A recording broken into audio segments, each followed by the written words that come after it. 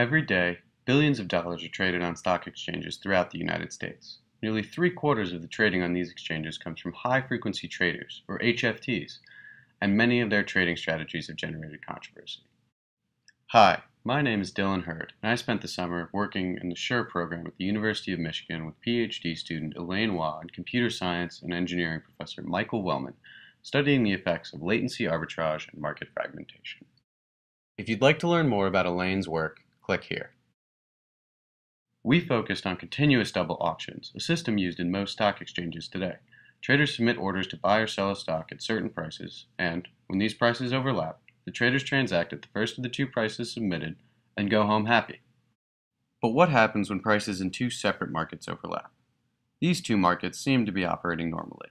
Let's say Market 1 receives an order for 50 and Market 2 receives an order for 55. If the agents submitted these trades to the same market, they would trade immediately. So how does this situation get resolved in the real world? Well, a price quote called the National Best Bid Offer, or NBBO, keeps track of the best buy and sell prices across all markets. When the above scenario happens, the National Market System, or NMS, routes the order to the other market and a transaction occurs. Seems like it should work, right?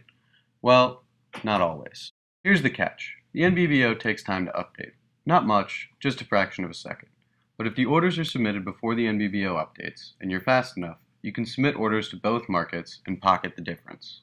Many trading firms pay large sums of money for the technology that gives them the speed to take advantage of this delay. Previous work shows that this opportunity reduces the overall surplus of all agents in the market. Elaine's proposed solution to this problem is moving to a centralized auction that clears at discrete time intervals.